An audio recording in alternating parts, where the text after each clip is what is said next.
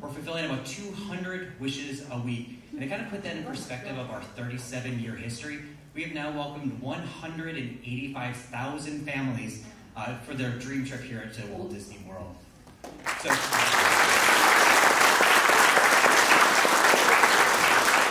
and your ticket purchase tonight is making that possible for us.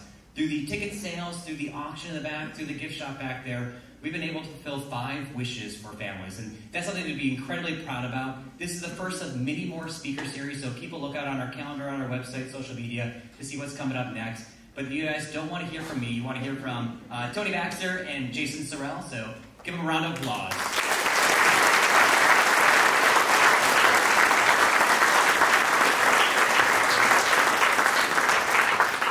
Hello, everyone. How you doing? Good. Now, this event was originally supposed to take place last fall, but we had a tropical storm, so there was lots of water lots of water and flooding. So we said we're going to move it to April, where there's not going to be any water for 3 months on either side of the drought conditions. And no heat. And no heat. It's been very, very temperate. But it's my honor and privilege to host Tony Baxter, Disney legend, Walt Disney Imagineer. He's a mentor figure for me, been very prominent in my career, so it's an honor for me to moderate this talk, and you guys are in for some great stories and some great insights. So, ladies and gentlemen, Tony Baxter. Thank you, Jason. My partner in crime and writer of many books. He's done so many books on the mountains of Disney and the Haunted Mansion. And you wrote the afterword for the Disney Mountains. Yeah. And by the way, all those hands that went up and said they had never been to an event here before at the Village, I got a fabulous tour this afternoon, and this is like its own theme park. It's beautifully done, and many of the vendors for theme parks and actual theme parks themselves, like Disney and Universal, have contributed to build these things, and when you walk around, it's a jaw drop. It looks a lot like one of my favorite parks in Europe called Efteling in Holland. And when I was describing Efteling, is well, yeah, because they've been working with us on this, and we've been working with them. So things that were created here to help children enjoy that can't access things as easily as other people can, have transformed out to other parks, and they've brought some of their incredible creations here for these kids to enjoy. So it's a spectacular thing, and it's as big as Disney World, from what I understand. The Magic Kingdom is about the same size. So it was a fun afternoon, anyway. My theme park adventure. So it's as big as the Magic Kingdom, but it's easier to get into the restaurants here. Yes. So we're going to kind of go back to the start for me, which was down here. I was thinking I came here in April of 1971. First plane flight, in my life, because I was 22 years old. And they were so desperate, they needed 22-year-olds to help build Walt Disney World. So imagine that. When people come up to me today and say, how do you get in here? I was lucky. I was really lucky that happened. And getting that year down here in Florida to build, it transformed me from a little kid who built models to someone who knew how to actually sculpt mountains and build the submarine ride that was here at that time. So that was my beginning, and I was thinking about this was the month that I came down here. I knew I was in a different world, because in California, if they handed you an envelope with keys in it, it would be crispy, and you crackle it open, and there are the keys. And here they handed me what felt like a piece of cloth that was an envelope, and it just sort of, the flap just mushed off, and there was the key inside of it to my apartment. And I said, I'm not in Kansas anymore.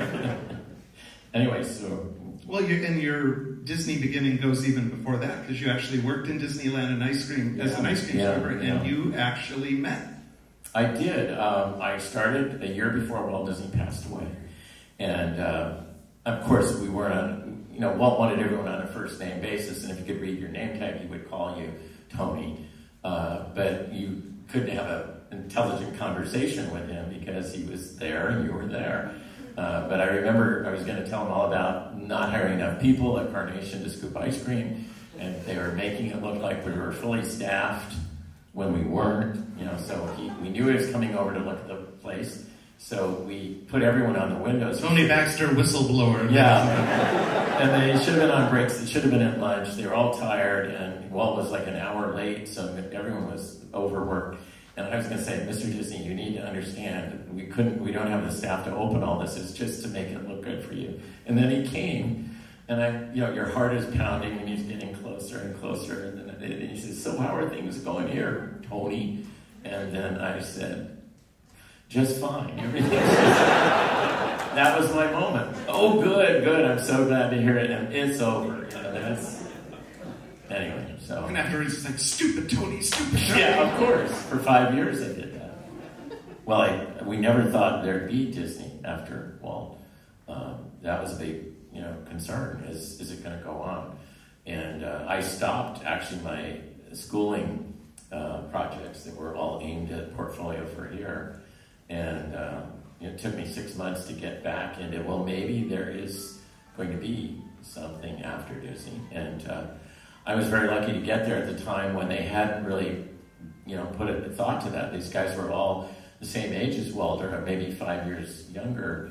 And all of a sudden they realized, well, if Walt's gone, we're not going to be around here for much longer, so we need to start hiring new people. And I used to say, it's kind of silly now, but I used to say I'm the oldest of the younger generation of Imagineers. Now I'm probably the oldest of the the opposite. But anyway, so we're here to talk about Big Thunder tonight. And for those of you that are going to make 2 rounds of this, we'll be back for an encore tomorrow, talking about our friend Figment and turning your imagination. So, shall we get started on this? Going back to why is there a Frontierland at Disneyland even? You younger people might not understand that. But here's a look at what American popular mythology was about when Disneyland opened. Now, these are all Disney products that you're seeing up there in the posters. Probably a lot of you have seen these. But we're going to give you a rundown now of, how many can name these films. But in the 50s and early 60s, the Western was what a Marvel movie is today. And I'm sure some of you older people are going, oh yeah, I remember that. But this was a weekly look at what television was about in the time that Disneyland was created. And so Frontierland, in both Disney World and Disneyland, occupies over a third of the park for one land. And you'd go, well, why would you spend so much time with that? And obviously it was because that is where the Star Wars, the Marvel, the mythology of the 50s and 60s was. It keeps going. Yeah, it keeps going because, let's see, we are up to ours, Well, it is interesting, though, when you think of all the real estate that we devote today to things like Star Wars and Marvel and Harry Potter and Cars, and the Western really was the comic book film of an earlier era. Yeah, and it was a little easier. I mean, now it's okay to shoot an alien, but, at that time, it was cowboys and Indians, and anything went, but we have a little bit more sensitivity today about that, so these things don't happen. So we're going to go back to what preceded me was a big concept here you see in this painting called Thunder Mesa. And we're going to give you a quick little look here at the ride that was inside, which was like Pirates of the Caribbean, but with cowboys and Indians. So here's a brief look at what would have been the Western River Expedition at Walt Disney World. And that was originally came about because Mark Davis and others didn't necessarily want to repeat Pirates of the Caribbean, because the thinking was Florida's so close to the real Caribbean and has real pirate lore, so people aren't going to be interested. So this was envisioned to be the substitute for Pirates. Yeah. The thought being, let's bring New Orleans and the Gulf Coast to California with Pirates, and then we'll bring the American West down here. And also there's an even more, I think, affinity in Florida because Bear Band has always been really comfortable here, whereas it kind of died in California. And we had 2 theaters. You only have 1 down here. We had 2, and they had to close one immediately. And then the other one would run sporadically. So it's now Winnie the Pooh, sadly, but you still have Country Bear down here. And this was really a passion project of Mark Davis. Yes. Mark, and if you look at the mountains in the rear of that shot right now, that is Mary Blair, famed animator, who did the color styling for it. And they thought it could be a little more cartoony than what they did with Pirates of the Caribbean, which was more realistic. So there was definitely a color palette and a stylization to this that is a bit different. And this wound up ultimately going away because the public decided they wanted pirates. And yes. Shortly after opening, after seeing it on the Sunday night show, no one could understand why they didn't get pirates here. So shortly after opening, cast members started wearing the buttons that said, "The pirates are coming." Yeah. December of 1973. Who would have thought? I mean, they had a big television show about Pirates of the Caribbean at Disneyland. So Walt Disney World opens, and nobody could have expected it. All the guests that were shown that across the United States would say, "Oh, well, don't go to the Florida one because they don't have that great new ride, that pirate ride." So the combination of the sensitivity, I think, for the Native American culture and the fact that the people that came to Florida or didn't come and went to Disneyland wanted pirates. So that sort of was the beginning of the end. Not the final end, because it kept going for a while, but we're gonna... And we don't want to stir up trouble between the Mark Davis estate and Pixar, yeah. But just say... So many years later, you know, the immensity of that Thunder Mesa, I just looked at it and said, can you even believe that Disney could ever build anything like that? That's just off the charts.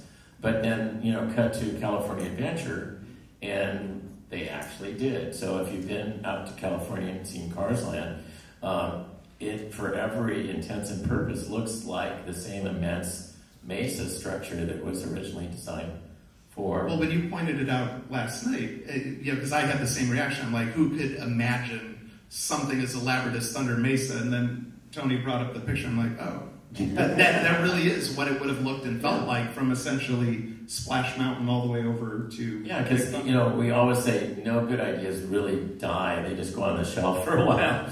So, you know, when this came out, I mean, if you walk through that area, it absolutely looks like you were in Monument Valley. So let's go back to 1974, and when we started thinking about Big Thunder. We knew we couldn't afford to do that back then. It was a question mark whether Walt Disney World would even be successful. And they were spending big money to do a pirate ride already. So I had to find something that was small and kind of looked like that. So I found a Butte in Monument Valley. And here you can see that inspiration in the one photo and then Disney World in the other. Now, I was not an artist at the time. I was a model builder, so I wasn't allowed to do paintings. I was only allowed to build models. So I got a little, 6x9 pad, and with a pencil, I just drew a very tentative thing, saying, well, we could kind of maybe, if you really didn't, and it was sort of like, well, that's kind of interesting. Why don't we look at taking that up a little bit more? So then kind of a rough painting here was done of what this might look like based from my horrible little drawing.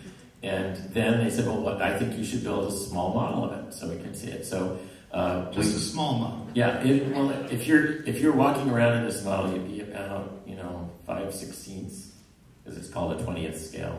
So 1 inch equals 20 feet. But if you look carefully at this, I was very sensitive. I was worried that Mark Davis would be very upset if suddenly Western River Ride was gone. So that big brown area in the back, does your pointer work? I don't know. They can probably see it. But that big brown building with the Cars Land facade on it, that is the Western River Ride. So it was always thought, we'll build what we can afford now, because there was nothing in Frontierland but country bears. So this gave us an attraction out at the furthest point. And then we'll come back and then do Western River. So this model was very convincing in changing me from being a model builder to being someone involved with my mentor here was Claude Coates, the older man in the foreground, and Dave Schwinninger. Dave Schwinninger is an engineer on the project, and the kid just back from his 22-year-old. So I was probably at 24 now. And didn't have the mustache, so that was done to make me look at 34. Not to pivot too much from Big Thunder, but you have an amazing sort of origin story with Claude Coates, who would go on to be your mentor. But yeah, I do. How you first met him. Far before, working in Imagineering, I was scooping ice cream. I was kind of a naughty kid down there if I could sneak into something, and they were building this pirate ride. And our cafeteria, for those of you who are Disney fans, was called the Pit, and it was down under the Blue Bayou, but above the jail scene in Pirates. And there was a stairway to evacuate people eventually that went down from the cafeteria to the jail scene. So we're going back from lunch, and I said, I'm just going to walk down that stairway and see what I can see. And I got to the bottom. The fire and all that had been turned on in the prison, and so all the crackling fire and the figures were there moving, and I'm peeking further and further to see what else I can. And this voice says, you can't see very well from there. Why don't you jump down into the dry track, and I'll show it to you.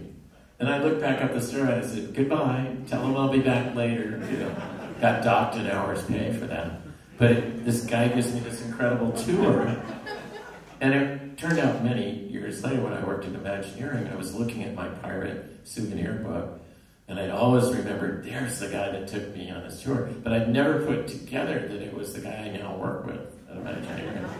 And so I could hardly wait to go in the next day and say, remember the red and white candy striped outfit guy that you took on the pirate tour? And he goes, yeah, I think I do. He always gave me ice cream, and he was a nice guy. And then he looked at me and goes, oh my God, it's you. And so that kind of turned our relationship from mentor and not slave, but mentee. Apprentice. Yeah, apprentice. Into a friendship that lasted till Claude's passing. Well, it also shows you that sort of a spirit of wanting to share and wanting to enlighten and be sure and remind me tomorrow when we get to Disneyland. No, we'll be here tonight. Let's see. And we do Disneyland Paris in this tonight. When we get to Disneyland Paris, remind me to do a Claude story. Yeah. If you folks could remind me. Because you got me derailed here, and I'll derail us again with another Claude story. It's not a competition. Meanwhile, back at Big Thunder, we're going to go on now from... This is a lovely story, and I stand by that. And it'll be an even more touching story, the other one, if you get me to say it. Okay, so we're back here. This is a Grace, remind me to remind Tony. Okay, thank you. This is a 1/4 inch model, so now if you're walking around in this model, you'd be 1.5 inches tall. And it really begins to let us see and understand exactly what we're going to have to build. And people would sometimes say to me, do you really think people are going to see and understand something like the next one, which is the flash flood, from that train ride? I said, absolutely not. They're not going to be able to understand anything that's going on about the guy floating down the water in the bathtub. And then, well, why are we doing it? I said, because have you ever noticed there's a train that runs around this park called the Walt Disney World Railroad, and they don't see anything, And I said, they will be able to see this and experience a part of Big Thunder, especially if they are not inclined to ride a roller coaster. They'll be able to get a big scene, and we can do a narrative on board the train for that scene. And then the vehicle going through, the Big Thunder trains that go through it, actually becomes a part of telling that story. And what's interesting about that is it also contributes to the ride itself, even though the intent was to have something for the train. But to the guests on Big Thunder, this would be yet another example of just an abundance of detail and storytelling. Importance of models, which is a good thing to talk about as we show you a painting. I'll go back. Is that you can move around them and get a really great sense of what it's actually physically going to be. And we do use computer-generated CG models, but heads up, sets to now do some of this, but it's still not as, tactile as being able to build a model and move things around quickly. And so models in both forms are used even today. But I'll take you through how some of that's changed as we get into the process of building Big Thunder, because it was during the building of Big Thunder that the computer took over. It was sort of in its infancy for Space Mountain down here, and then it came to full fruition when we built Big Thunder. Okay, so we're going to a painting, even though models are important, so are painting. Paintings are more valuable for selling a project.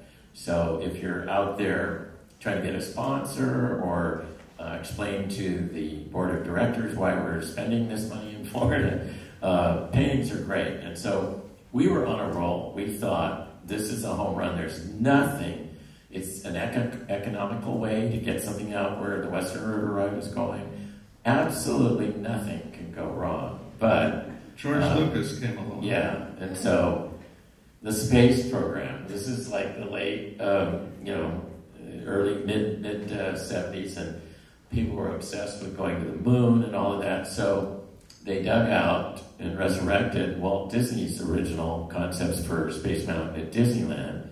And Florida said, people are coming in droves to Cape Canaveral and Cape Kennedy for the space launches, so we definitely need to have something that plays off of that. So Big Thunder went on the shelf, and we opened Walt Disney World Space Mountain. And Space Mountain was not a new idea. No. It actually went back to Walt. Walt presented that in the LA Times a year before he passed away for Disneyland, because Disney World didn't exist.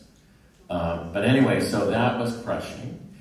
But, like, all good stories have a good ending here, so we'll go forward. This is back in California. This piece, when I was a little kid, was on a board fence in front of this area in Frontierland, and it said, coming soon. You know, this whole area, Rainbow Ridge, the stagecoaches, all of these great rides, and this thing called Rainbow Caverns that was another Claude story.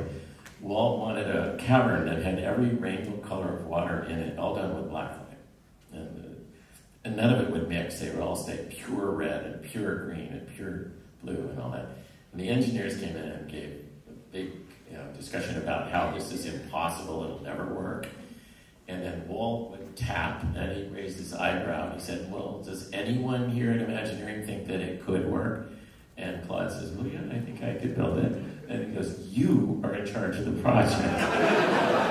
So Claude came up with those Tuffy pads that you clean the junk off of your pans with, that are all bubbly kind of foam. And when the water fell into that, it didn't splatter. So the pools of different colors didn't mix. When the sprays would come down, they went into the pads and stayed pure. So Rainbow Caverns was an amazing thing.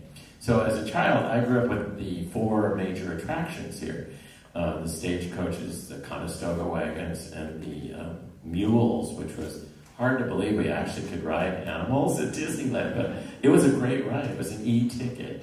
And the mules would go towards the edge of the cliff sometimes, and it was actually pretty scary. And then they had fighting elks that were audiomatronic, and where they positioned them, they spooked the mules. So there's a big fight of these two so they had to move the elks to the other side so they weren't a problem. But sadly, one by one, these started to drift away. So the first to go was the stagecoaches, because actually one of them, they were very top heavy if you had a lot of big people on the top, and you can guess the rest of it.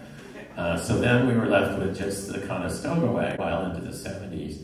But then, you were dealing with an ornery animal, and they went away.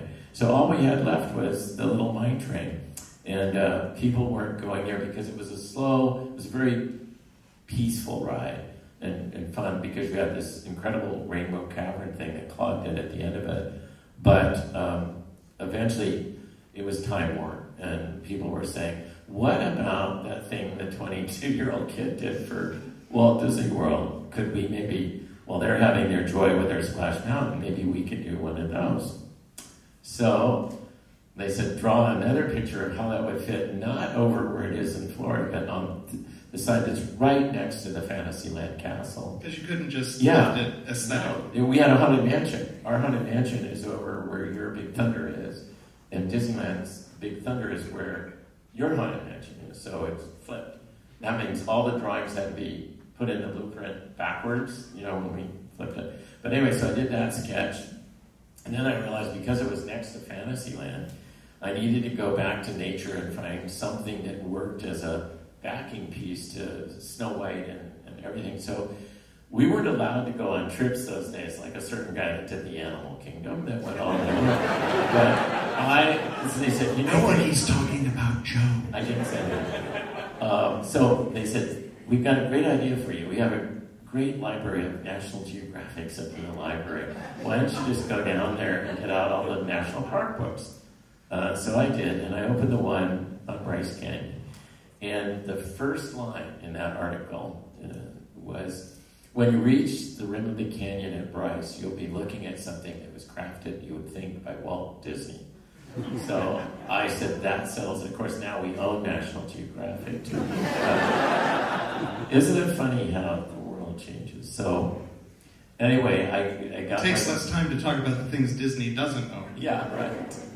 So that became the basis of the Disneyland version. So that meant got to go back and make another model, because it had to be backwards from the one that we did for Walt Disney World, and also accommodate the fact that where that flash flood was designed for your park railroad at Walt Disney World, we are right up against the Pinocchio ride. So we not only had the problem of no view from a train ride, but we had to hide the view of the back warehouse building that is Pinocchio by putting you in a thing we call Coyote Canyon, which is a little bit of a thrill that you get at Disneyland at that point that isn't in the ride down here. So they both have their eccentricities. And it's interesting that the Bryce Canyon look is more whimsical, but also it feels better in the compressed footprint, whereas here in Florida you have that sort of epic landscape of Monument Valley because you have more space to work with. Actually, that leads into another thing that I've used to identify how we build something for the different parks. And pretty much I'll discount Tokyo because it's kind of a clone of Walt Disney World. But, Monument Valley works so well down here because Walt Disney World is spectacular. The charming nature of Bryce Canyon works at Disneyland because Disneyland is the most charming park of them all. And it works in in Paris, that's beautiful, which you'll see later, because everything in the Paris park, Magic Kingdom, is so much more beautiful than other parks. So that, whenever I was involved in doing something, I would sort of set the beginning first day on, it has to fulfill spectacular, charming, or beautiful. Now we will go back to our previous scheduled program, which is Big Thunder. So here are a few shots of that model. And it was really fun to have not built one Big Thunder yet and already been building a second variation on the model, with a whole different look, and reversed. And it actually worked pretty well in reverse. So about this time they said, so what do you see in this thing? If, you've done, is it just a roller coaster? Because I think Six Flags up in Atlanta had I'll butcher this, the Galaniga mine train ride, yeah. And they said, is it like that where you don't see anything? And I said, no, we'd see something. Well, what do you see? So not being the artist, I did a quick drawing and then I had to figure out how to paint it. And I showed this finale scene, for the avalanche at the end of it. And so they said, okay, this is starting to feel like a Disney attraction. And none of the guests are facing the camera because... I can't paint people. So every rendering I do will be, everyone's turned away, so this kind of got us to the point where they said, okay, we're going to put some R&D funding into doing this. So they actually built a test track out in back of Imagineering, and so we could go up the hill and go down the hill and kind of start to feel what the capacity would be like and how many cars you need to make that and so forth. So it was getting serious now, all because of Disneyland, which ironically we had built it for Florida, now is Disneyland. So here you see two models. In the foreground is Chris Runco, who ultimately built Rex, the pilot for the original Star Wars ride, and he's now in the cantina in Galaxy's Edge. He designed that character. He's doing the steel model, which is at a 1/4-inch scale, and behind that enormous pile of foam is the inch scale model that would be used in the next element, which was this field of these are foot grids, and they represent, each one of those squares is 1 inch on that inch scale model. And so all the steel was built, you can see steel laying down there, and so it was bent as per that inch scale model. And then in the next one, you can see it being assembled into these cages, we call them. They look like kind of bent up bird cages, and bent with pencil rod and steel, and then covered with metal lath. And then each of these cages had a number on it, and they were stacked up based on their number. And that's how you get I think the difference between Disney Stone and most of the other companies, I mean, Universal is getting smart now too, but the fact that your eyes have to buy reality in something that's artificial is that there's a consistency to the elements of nature in it. So the banding of rock work where it's more fragile and more hard and all of that, that has to carry through the whole thing. And if you were making it as a sculpture, you'd lose sight of that. But by doing these in cages off the model, they all have numbers and they all line up. So the banding of the various layers is consistent. And this is all before, like today, this would all be done, figured out digitally. Yeah. But back then, it was much more analog and had kind of a DIY quality. So, all right, so now we move on to, it's starting to take shape. And I remember bringing my dad out here, who grew up near the Sierra Mountains, at the foot of them in California. And, you know, the fact that his son was building a mountain in Anaheim, that kind of intrigued him about it, because he wasn't a big Disneyland fan, but I remember getting to take him out there while we actually built that butte that you see on the top there on the ground. So we hadn't done a big thunder before, we didn't know, so we then lifted it up and put it in place so he came out for that crowning, if you will, of the mountain. And it was an amazing day because it went from just a steel, building that looked out there. All of a sudden, there was this thing that wasn't going to change from that point on. It was going to be that in Disneyland forever. Pretty impressive to be. What did that feel like that day as someone who grew up with Disneyland, worked at Disneyland, and now you're literally changing the landscape of Disneyland? You're always scared because what if it's awful? There's always that thought. And I knew that there was a sweetness and gentleness to the original ride that we wouldn't have. It was going to be a coaster. And there was tremendous pressure to compete with the Magic Mountains and the Six Flags in that arena. We weren't playing to that, and we didn't have. When we started this, we were still building Space Mountain, so all we had was the Matterhorn and the Pirate Drop. So yeah, it was fearful, and I didn't know what I was doing. So everything that we were, that came along, we had to figure out. So in fact, here's a really good example in the next slide. How are we going to do a cavern, with these stalactites?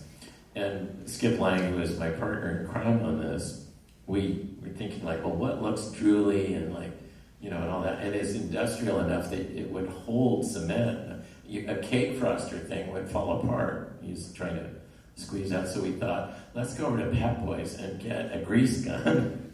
So in the next scene here, you can see the guy with the thing you grease your car with, and we went and filled it up with cement and gushed it out and let it dribble down the stalactites. And that's how we did it. But I mean, there wasn't a book you go to find out how do you do that, so you have to invent it. And that's kind of a hallmark as well, because I remember talking to Harriet Burns about the early days of Disneyland, and especially doing the Tiki Room show. She would say things like, well, no one had ever built a tiki bird before, so we had to go down to the craft store and buy feathers, and it's just these weird solutions to things that have literally never been done before. And then once you do that, it's well, of course, everyone knows that's how you do it. You get a grease gun and you fill it with goop and make a stalactite. As one does. And we have done from then on. So it came out pretty good, actually. And so each of these things that you kind of ticked off, how are we going to do stalactites? There's no way. There's no book for it. There's, if you tipped a bucket over, it would pour out. You couldn't get it over and onto the stalactite. And so now, as you finish each of these things, you go, no, that came out pretty good. Maybe this is going to be okay. So the fear factors start, going away with each element of it that looks pretty cool. I can't even tell what that next one. Oh, I was here, if anyone takes postcards and sells them to the park, give them the idea that you should take all of the pictures from where guests can't go, because then they're going to buy them because you can't take them with your camera. Unless you're on TikTok, then you go wherever the hell you want. But here's the thing, this is down there in the ride watching the train go up, and it's just fabulous. I would buy that postcard immediately because there's no way you could take it, so just remember that. So here we are, we got to the finish line, and it we had I think we call it a strike in the middle of it, and a few other things that delayed us from Disneyland's opening was on July 17th, and we opened in September of that year due to a strike down at the park. But it went really well, and so here's kind of a little video recap of that time in my life.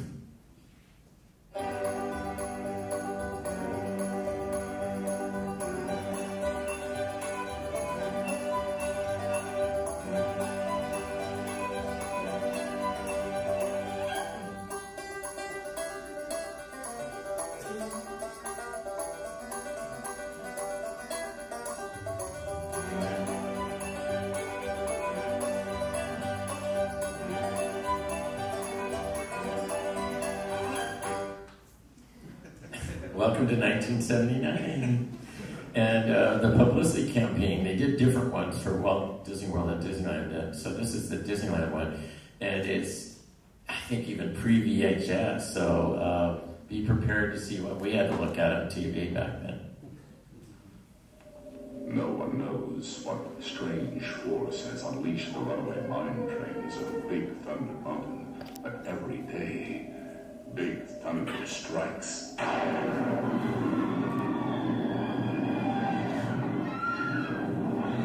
Big Thunder strikes.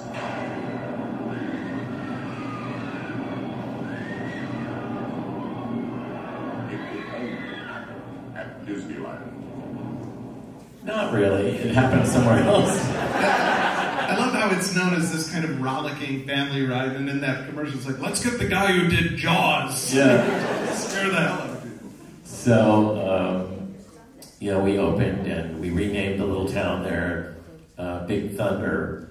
And a project like this is immense, and it has an immensity to it. In the next slide, you can see looking down over it's again on the opposite side of the river, right next to where your riverboat landing and the Phantom Mansion would be here.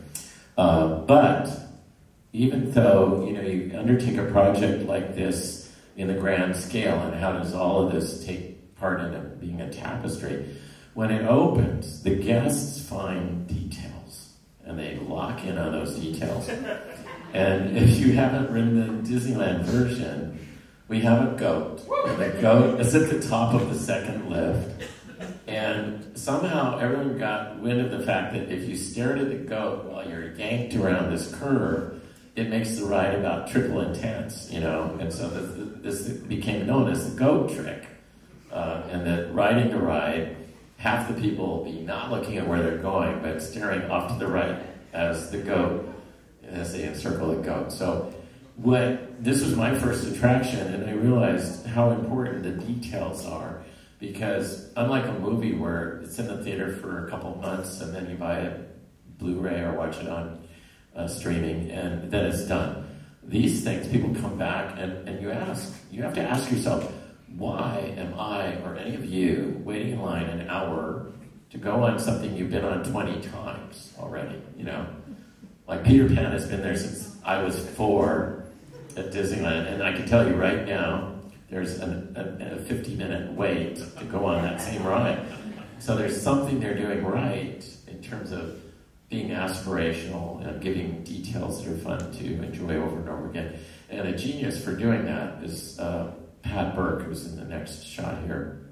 Pat, he had an on and off switch, and you turned it on and then came back after the ride was completely decorated. And every square inch of every Big Thunder that we have is due to Pat's understanding of mining detail, and they're all not only authentic pieces that he got from real, mining sites, but they're in the right place. So if a piece was missing, he would build it so that you could actually crush the ore with this device and then mine it and put it through the sluices and so forth. So he was a genius that just made this whole army of Big Thunders possible. And more than anyone, you knew how to wear a pair of slacks. Yeah. Leisure pants back then. So here are just some of the details. And it's funny, I think that is the center one the buckets up there at the top? Yeah. So it's got the buckets going up and down. When they recorded some of the soundtracks for Indiana Jones and the Temple of Doom on the Big Thunder at Disneyland, And so Ben Bird and all those guys were down there, and I was talking with them. He goes, so in the mine car scene, you're actually hearing Big Thunder. Yeah, in that mine train in the ride, there's some Big Thunder mixed in with that. So we're there, and he's looking at it. He said, "I'm so glad you guys came up. You found that because we're using that in the scene in the mine too." And I said, "Oh, really?" And he said, "Yeah. We wanted to make it authentic, and you guys probably did the homework for us." I said, "No, I stole it from the treehouse." And then we suddenly realized we created a whole mythology about these devices, and I don't know if they ever. But they're really fun to look at, So. And you were saying that all of this equipment is in the actual place it would be if this were a real mine. Yeah. So, I mean, yes, the way we have it is Pat went to work, and I said, I want one of those devices. So we did it, and then Pat built all of those sluices where the crushed stone comes up and it's washed down in those things where the gold collects in the various levels. So that part of it is real. But as far as whether they built those short round things or Swiss Family Treehouse things, I don't know. Okay, so we are also lucky that in the original show, I have this feeling like everything I've done, I tried to put something that Walt saw in it, so that if he were to suddenly come back and he went there, it would be, oh, okay, I know where I am. This is an extension of what we had here. And so the little town of Rainbow Ridge became Big Thunder town, the town of Big Thunder. But the buildings we were able to salvage. So these were there from 1956, and we picked them up with a crane. The carpenters came in and rehabbed them all, and they went back out, and they've been there every day since in California. So that is a little different too from Walt Disney World, because that's in the spot you have the geyser country. At the end of the ride here, we have this little town. And in addition to the goat, there is another unsung hero of Big Thunder Mountain Railroad. Yes. Yes. Dow McKinnon. Now, I don't know if this became a thing down here, but in California, this here is the wildest ride in the wilderness became a catchphrase that even one of our AM channels on the radio used it as their, this here is the wildest radio station in the West, And but you'll recognize his voice. You can see all the roles he's done for us here at Disney. Hang on to them hats and glasses, because this here's the wildest ride in the wilderness. So it's details, whether it's audio, and George Lucas was fond of saying that in a film, 50% of how much you remember about it is in the music and the audio. And so Dow really gave us that moment where that's one of those reasons why you wait to go on it again and again. You'd like to hear that in the second before you're going to be dispatched, and so it's a rush to hear that. This here is the wildest, and then off you go. So that takes us now to moving across the nation back where you started. Where we started. And so one thing I was curious about is when you were doing Big Thunder for Disneyland, did you know the Walt Disney World version was going to come along eventually, or was there a period of uncertainty? No, I don't think it ever went back into it's not going to happen. That was unfortunately true of Western River about this time. We knew it probably wasn't going to happen because the Pirate Ride was such an immense, they built that whole Caribbean Plaza and all of that. So they had been spending at that time a lot for what was coming in here. So we were lucky to get this on the boards, and also because it was coming out well at Disneyland, World didn't want to be jealous again and be the part where don't go there because they don't have that Big Thunder ride. So, we were catching up by building Space Mountain after our Big Thunder opened after Space Mountain. But so we had Space Mountain, Big Thunder, Matterhorn, and so they definitely didn't want to be left without a Big Thunder. So we went almost simultaneous. It was about a year later that we did the same process that I showed you for building Disneyland. It was just replicated down here, but with a theme change back to the spectacular nature of Walt Disney World and making it Monument Valley. So here is the marketing art for Walt Disney World, and I think we've got the different trailer here for that too.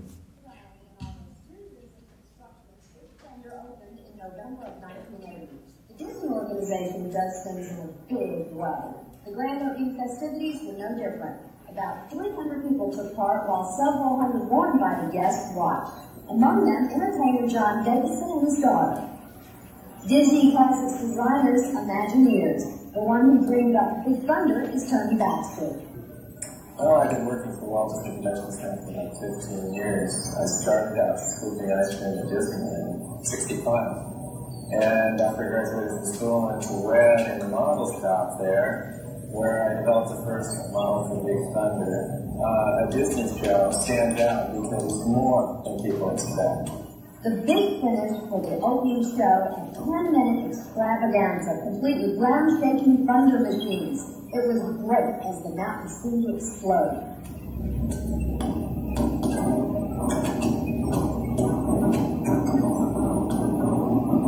The premise for the ride is that you're on a runaway train which plunges up and down and around and through a mine in the mountain.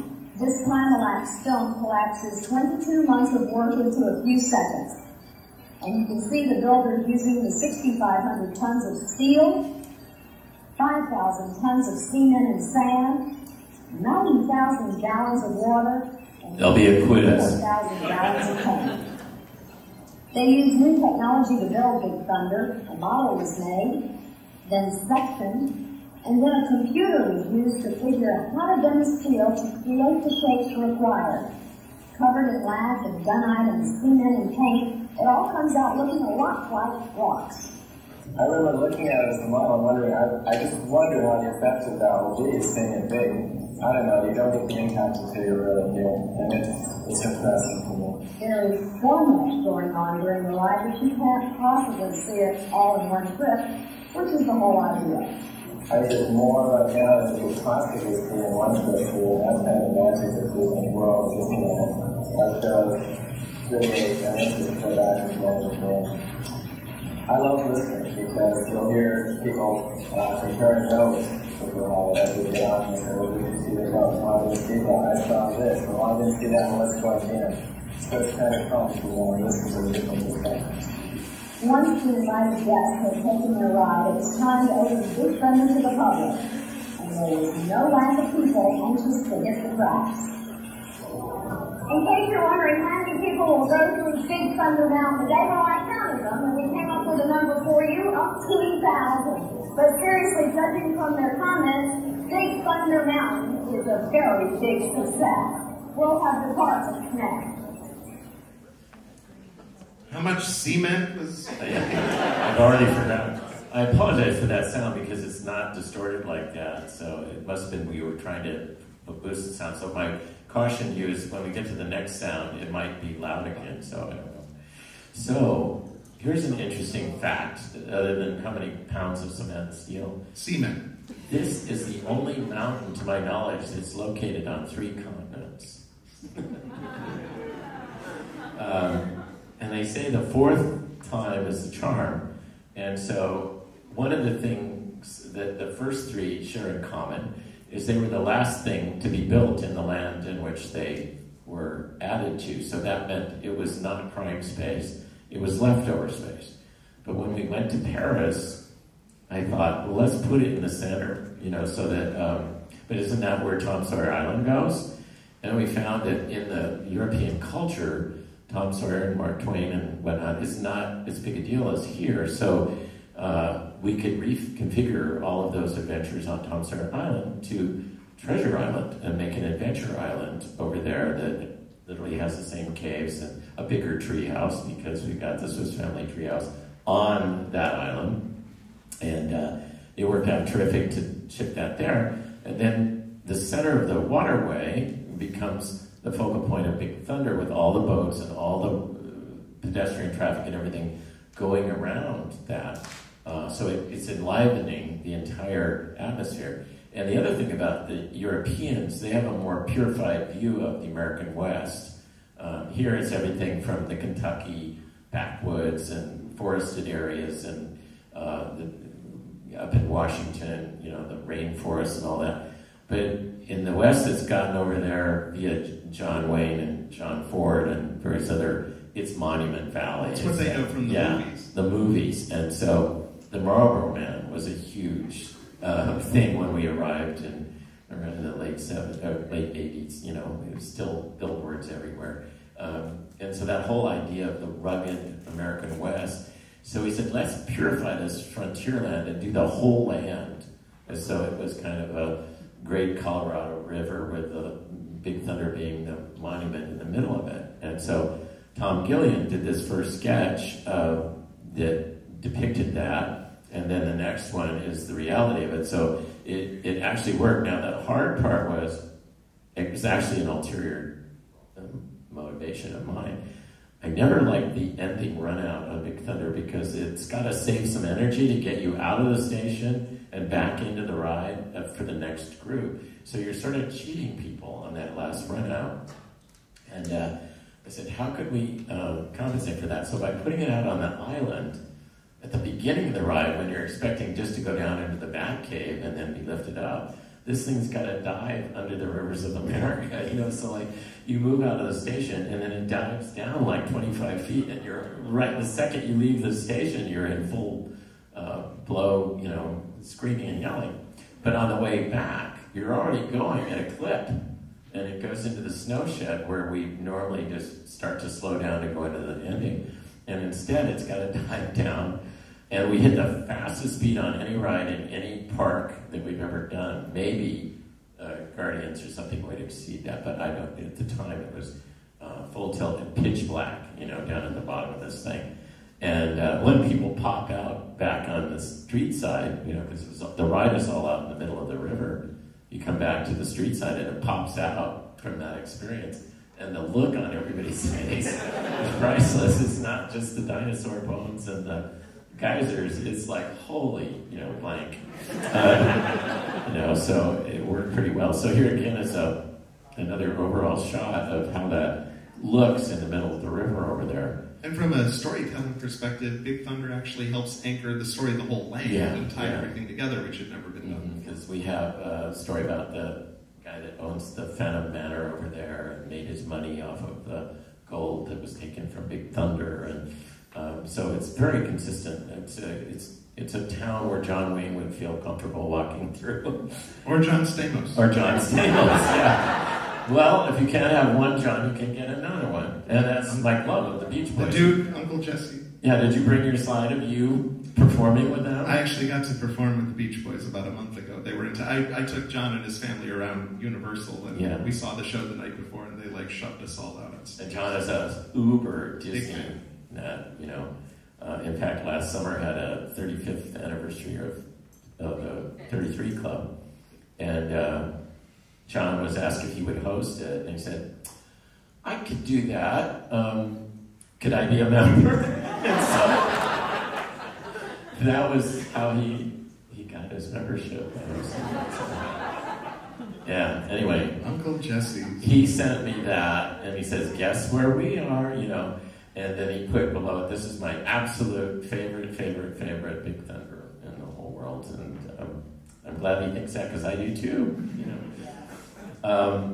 And then one of my mentees, like I was to Claude, Dylan Olsen, who worked for you guys, got married and they came over here, I think on their honeymoon, and just shot this random picture from the Phantom Manor queue. And I said, "That is stupendous, you know, that is just beautiful." So I wanted it here kind of as my final shot here of the most beautiful of all the Big Thunders. Now going from beautiful to something ugly, slightly less so, this was intended to be my gift to you. I got to work on the 2012, I think, enhancement of Big Thunder here in Florida, and we thought, wouldn't it be lovely to pay tribute to Tony? So Barnabas T. Bullion was born. We came up with this elaborate backstory for the head of the Big Thunder mine. We actually tied it back to the Discovery Bay story and the Society of Explorers and Adventurers. And we thought, we're going to have a portrait, and Tony's going to be so flattered. And our portrait artist, and this is actually the revision. The first one, you looked like a mad Donald Sutherland.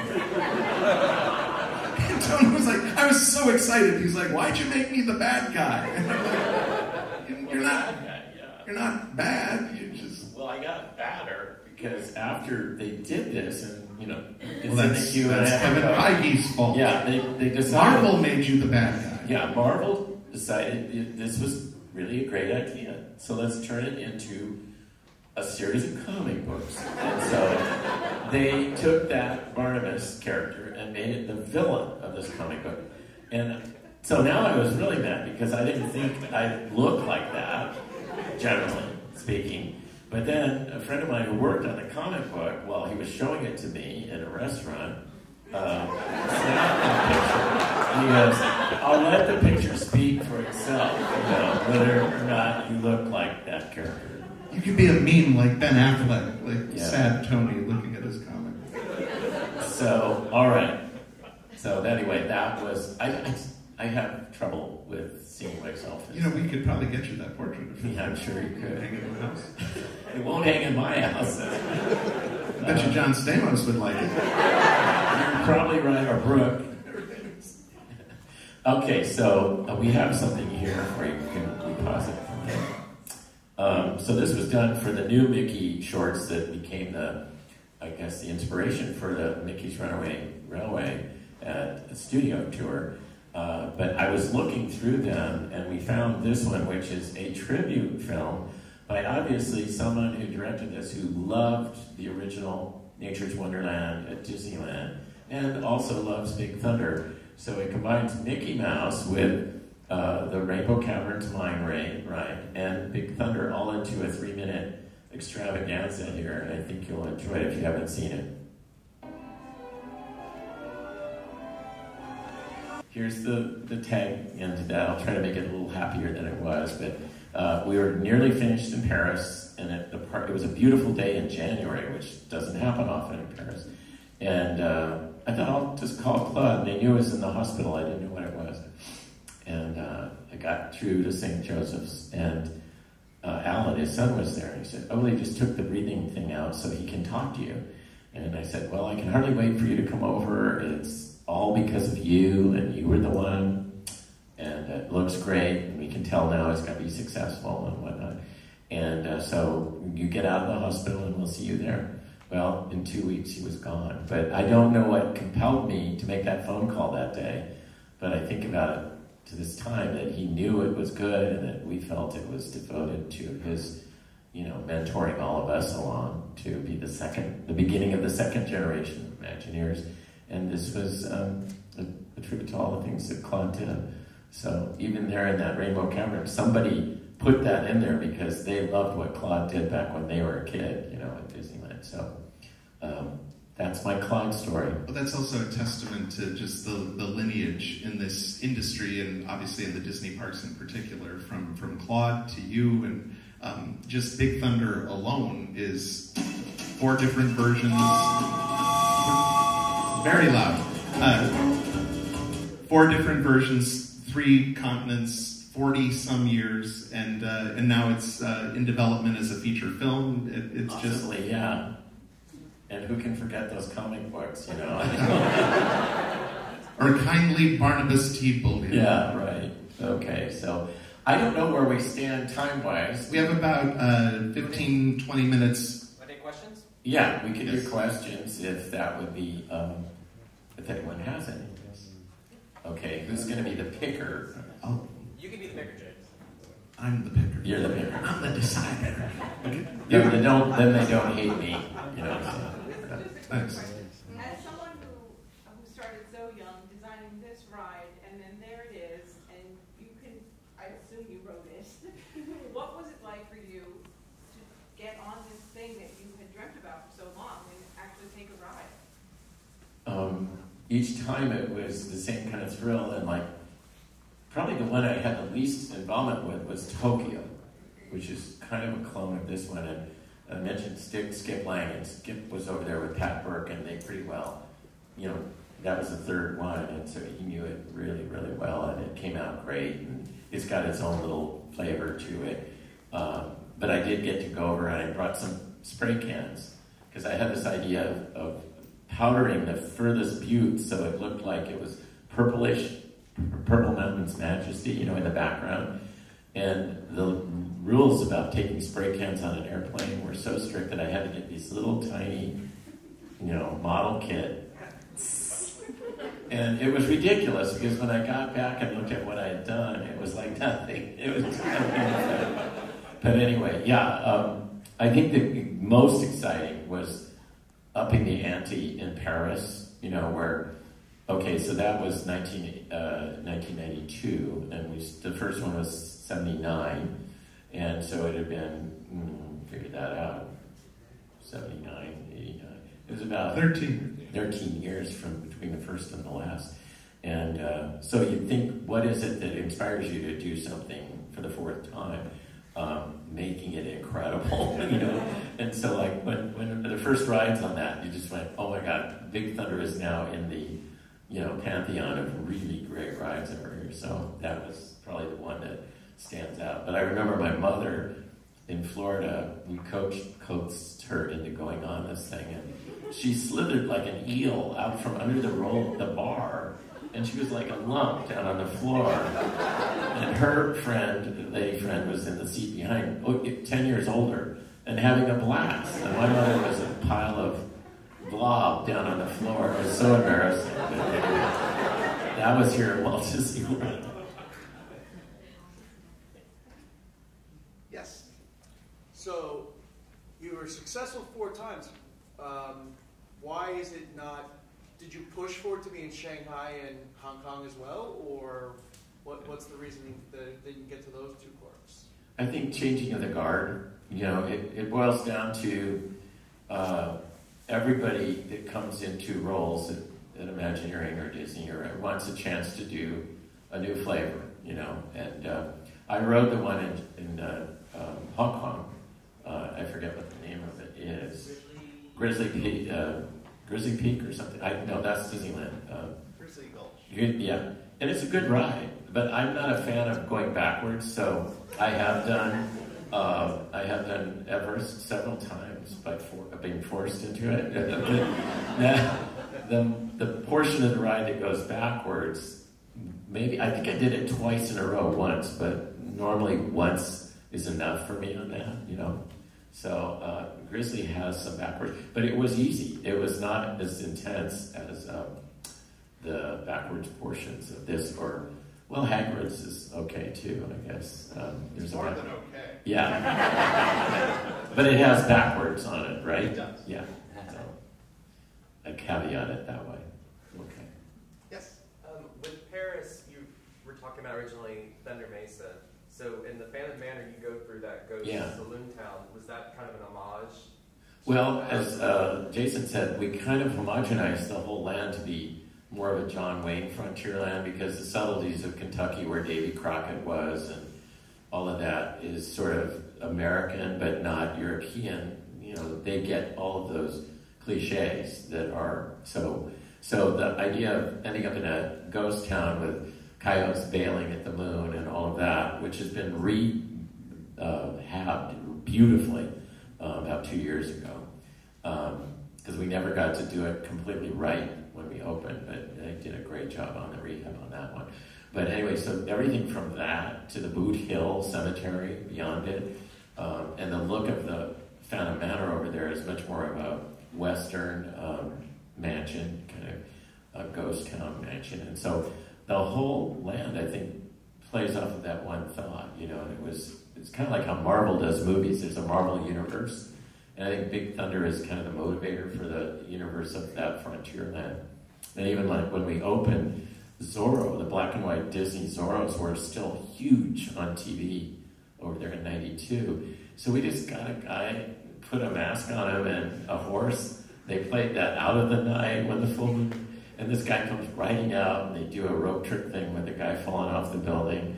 And then the guy stood there for the rest of the night signing autographs. It was like, it was amazing how many people came out for that. It was like a big deal, Zorro. And he fit perfectly into that kind of dry, dusty frontierland look. Yes. Yeah, you. Okay. As your time as an Imagineer, did you have any ideas for an attraction that you wish would have gotten done? Yeah, about a dozen of them. Yeah. There'll be a meal break. Yeah.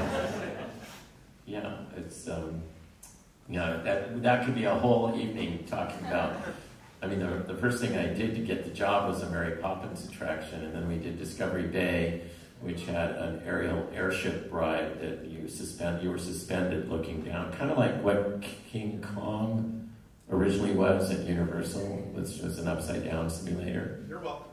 Yeah. But we had the idea first, so somebody saw my idea. Anyway. So there are a lot of things that could have been. Well, Discovery Bay. Yeah. Bits and pieces elsewhere.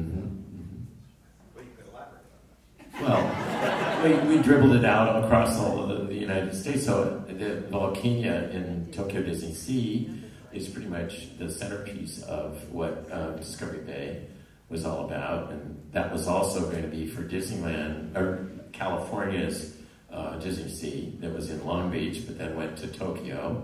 And then in Paris, we have the Airship Hyperion and the Nautilus, which you can sometimes tour, but I've been hearing things tonight that it's been on permanent rehab for like over a year, which is discouraging to hear, because it's beautiful. And it was one of the last things Tom Sherman, the reigning Nautilus guru, supervised the construction of it. And it's better than the walkthrough of the real sets that was at Disneyland when Disneyland opened. So yeah, good ideas never die. So it just keeps, little bits of it come back. Yeah. What was your proudest moment through your whole Disney career? Oh, I think two. I think it's this talk. Yeah, it's pretty good. I think Journey into Imagination, and we'll have this discussion tomorrow, but the opening show that lasted till around 2000 or 1999, the kids that grew up with that, I know from what they tell me how much it meant to their life, and how much Figment the Figment that's there doesn't generate the love of Figment. The Figment that they remember is what generates the love of Figment. So that was bringing, I think, Disney to Epcot. Because if you remember, they weren't allowing characters to be in the park when it first opened. So we invented Figment to tell the story of how we all are imaginative. And I think it was an embracing show, which the current one is not, which says you're not imaginative, and if you smell a skunk and you hear a train, you'll become imaginative. So, I know, send the cards and letters. I don't know. I can't be fired, I'm retired, so. Anyway, but the other one was the opening of Disneyland Paris. And Michael Baxter had said, it's got to be distinguished in some way, and why don't you guys make the most beautiful park? And that made sense because the city of Paris is a city of light and love and art and beauty.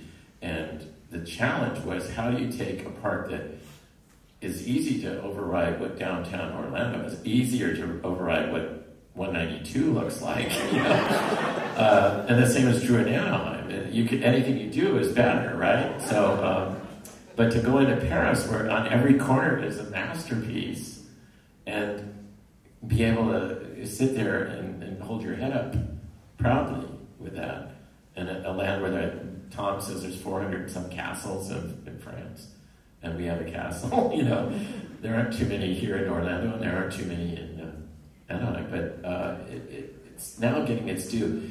This issue of Forbes magazine just came out and said something to the effect that it could turn out to be Disney's wisest investment, including all the Marvels and Star Wars and everything, the way things are turning for it now, because it's our beachhead in one of the major markets of the world. So, and I think Michael and Frank Wilson, Michael Eisner, understood the importance of that, and they went through hell for the first 10 years because there was the biggest recession of all time in Europe, and like the French who hated their Eiffel Tower and now find it the crown jewel of their culture, they hated Disney when it came over there. It was the American steamroller of pop culture.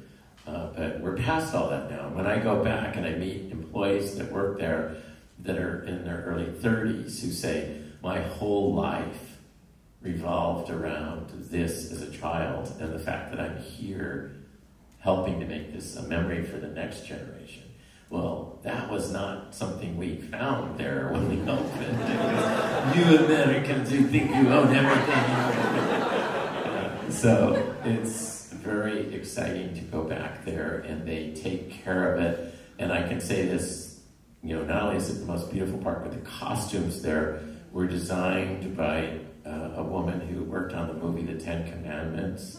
They are impeccable, and they've maintained that. They haven't simplified them or anything. They're wool.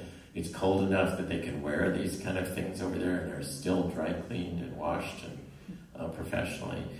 So there's just an aura about it that's very continental, I guess, but still Disney.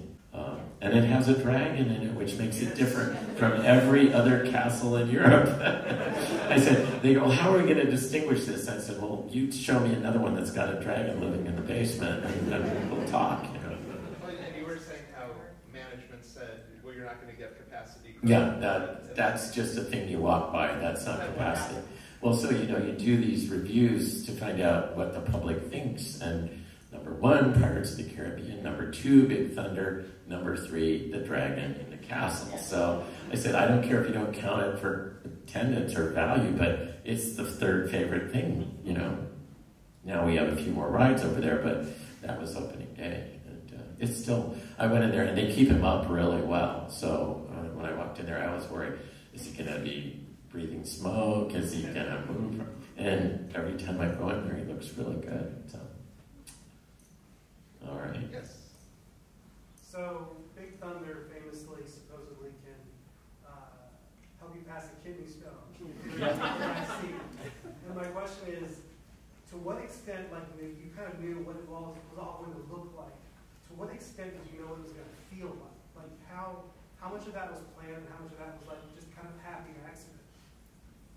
I think at that stage it was, I'd gotten my job because I did a marble machine that allowed, they were actually steel ball bearings, but the size of a marble.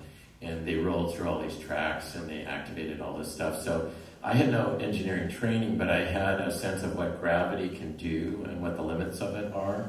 And so when we were working with a very primitive computer programs to develop that track, the guy that was from the engineering side said, you've really got a sense about this. You're not that far off. You're maybe 100 feet too long, and we're going to have to shorten it to get enough energy to get to the next pickup point. But he said, it's amazingly close, So I don't know that I knew the feeling of it, because the engineer can also then make that rougher if you turn the banking of the track so it doesn't cushion you.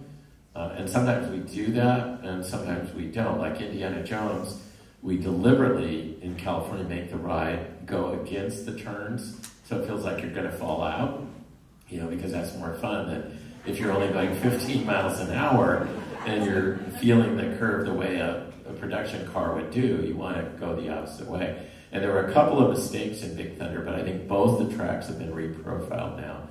One was in the middle of the spiral butte where suddenly you were leaning in on a curve, and then it shot out and then went back. And it was where the 2 alignment things from the computer met and were welded together. And I said, leave it, it's so perfect, because everyone's locked in, and then, whoa, they kind of go this way and then back. But they finally, I think, took that out. And the other one was what I call the head knocker. Just after that, you kind of come up and then pop down into this cave, and everybody's hands go in. And that is still that way. I ride it, and I go, I have got to put my hands in, because I know I could get clipped there. But we had this amazing thing that had basketball-length hands with chalk on the end of them. And then if there were any chalk marks, with this hand way up in the air for an 8-footer guy, then we had to knock the cement off, to make it work. But that one, still to this day, when you get to that point in the ride, everybody goes down like this. Got one more question? Okay. Yeah. Looking back at 40 years, would there be anything you would change or enhance about the attraction? Yeah, because if you look at the rock work that we did for Galaxy's Edge, it's incredible. I mean, it's absolutely indistinguishable from reality, as is Cars Land, I think, at Disneyland. And we have 2 Galaxy's Edges, and they're both superb. And if I look at the chronology going back to 59 when they built the Matterhorn, it's really crude rock work compared to, it's lovable rock work because it's my childhood rock work, and so I still look at it and it's got a, you know, apparently it looks like your parents or something. But I look at it, if you go into the detail, you go, oh my God, that's so primitive. And then I see Big Thunder at kind of at a midpoint. And then I look at these new projects that they've done, and they're just extraordinary, as is a few over at your side of the parks. But anyway, yeah, so I think going into it, you could be amazed by how realistic you could do it today with the computer technologies and everything. But I don't know if it was right for its moment in time, you know, and it's the fact that it's still enjoyable today says that we put something in it that is everlasting, like Peter Pan. The ride Peter Pan is still generating crowds from 1971. Think about what films you still watch from 1971. There aren't very many because we've gone past that into a different realm. So trying to find these things, I said, for me, the biggest tool that I use when I start out on something is, okay, and I mentioned it earlier, why am I standing in line for the 20th time, waiting an hour to go on this? What is it about it that's compelling? And what that helps you do right away is stop from writing a book report of a movie or something.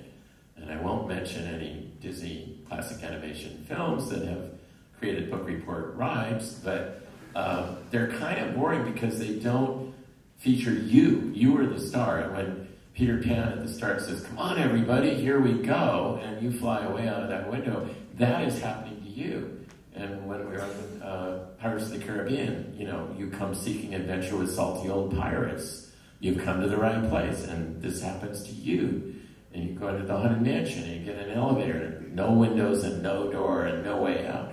That's happening to you. So I think one of the things that's on Big Thunder, that's definitely an experience that's happening for and by and you, and not a third person book report of the old miner or the guy in the bathtub in the flash flood. Those are incidental to what's happening to you.